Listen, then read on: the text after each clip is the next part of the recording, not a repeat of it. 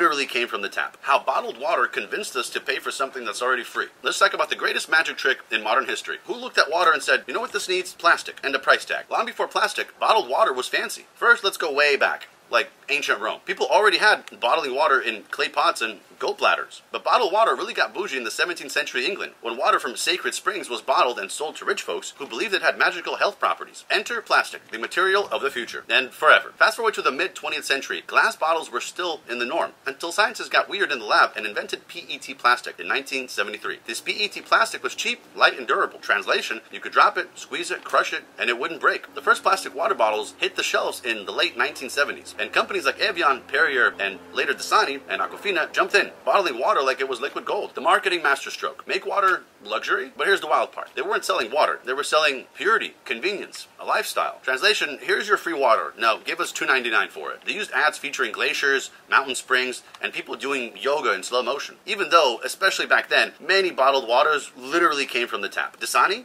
Coke's version of bottled tap, just filtered, remineralized, and rebranded. Plastic bottles took over the world. By the 2000s, we were chugging billions of them. But with that came a mountain of waste. Today, over 1 million plastic bottles are bought every minute, many ending up in landfills or the ocean. A full circle moment. So now, in peak irony, people are ditching plastic water bottles and going back to metal canteens, glass jugs, and refillable flasks. Just like our ancestors. Well, minus the goat bladders. So next time you grab a plastic bottle, remember, you're not just drinking water. You're sipping on decades of marketing genius, scientific invention, and a whole lot of irony. Like and subscribe for more stories.